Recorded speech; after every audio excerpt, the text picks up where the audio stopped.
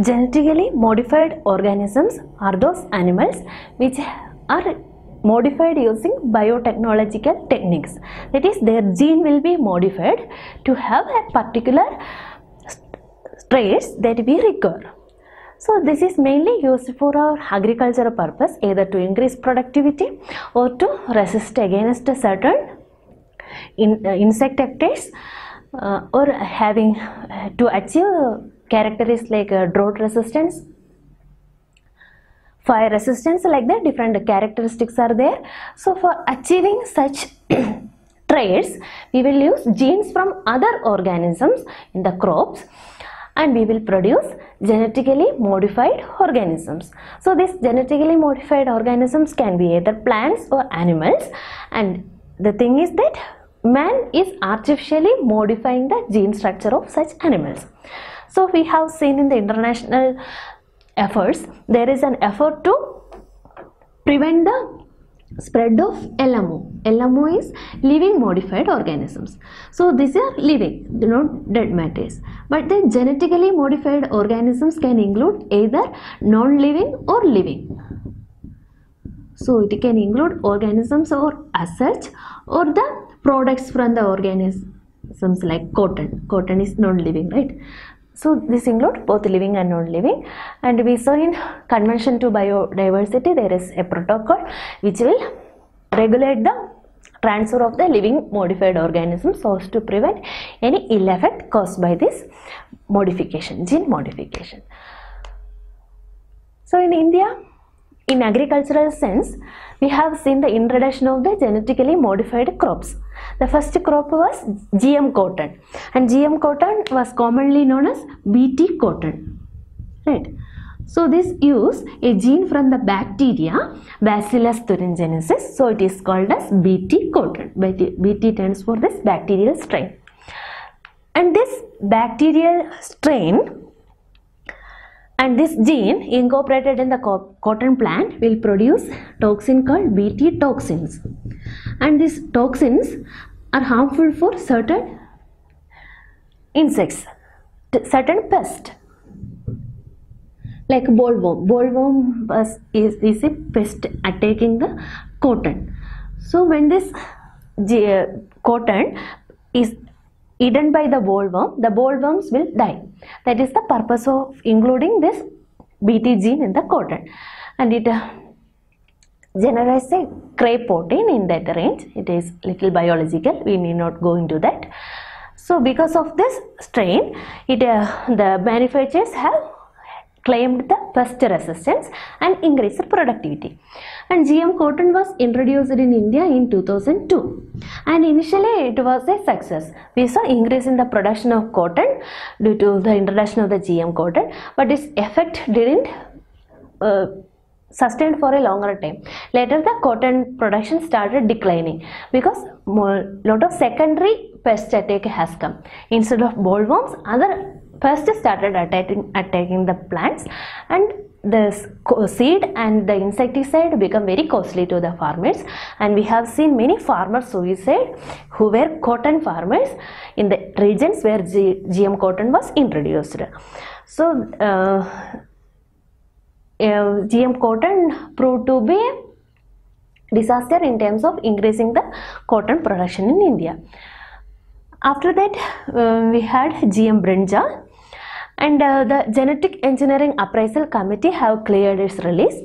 What is this Genetic Engineering Appraisal Committee? This is the apex body to decide on these issues, whether the genetically modified organism is safe for release, safe for commercial release, safe for environmental release, safe for human health, like that different issues they have to study and give recommendation. This is the apex body created under the Environmental Protection Act.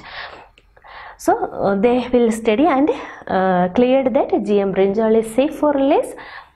It can be released for commercial production, but the government has put a moratorium on the release of the GM brinjal based on the different allegation of the anti-GM activities.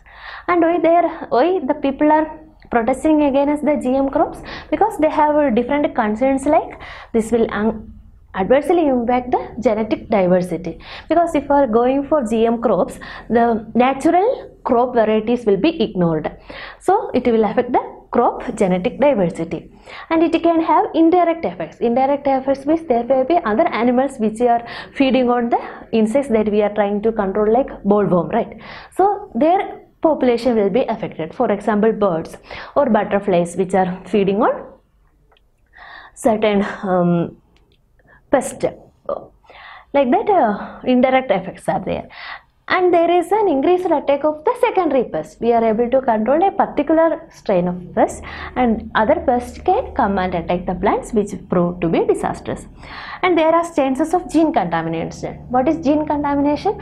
For example, we are releasing the GM cotton for production, and if this GM cotton gene is crossing with a wild variety of cotton, and this gene will enter the generation, right? Further generation of the plants. So it means that the future generation also having the modified gene, and we don't know what is the effect of the modified gene. So this is also one of the concern. And these plants can have certain qualities like pesticide and herbicide tolerance. Tolerance means even though we are applying the herbicide and pesticide on the plants, these plants can survive, but other plants and other pests will die. For example, we will apply weedicides to kill the weeds. So that weedicides will kill only the unwanted plants, not these plants. So the farmers will tend to use more of these products so to protect their desired plants, and this can be a disaster, right? The weeds may develop tolerance over the weedicides, and super resistant weeds can evolve, like we are seeing in the drug resistant bacteria, right? So they will evolve to resist the pesticides we are using. So there is a chance of producing super weeds. And this GM cross consumption can cause severe health effects. We don't know what is the effect of the genes that we have modified in the human. So if you are eating BM brinjal, what are the health effects it will cause? We don't know. So these are the some of the opposition for the introduction of the GM crops. So the regulations are that we are allowed to import the GM crops, but there should be a proper labeling that it uses GMO. So the consumer should be aware, and they can decide whether to consume the GM products or not. So the regulations for the labeling and usage. And the latest in the GM crop was the GM mustard. GM mustard is indigenously developed by Indians. It is called as Dara mustard hybrid 11. And mustard is a self-pollinating plant. Self-pollinating plant means they don't need pollination, and outcrossing is very difficult, so that the productivity of the mustard plant is very less.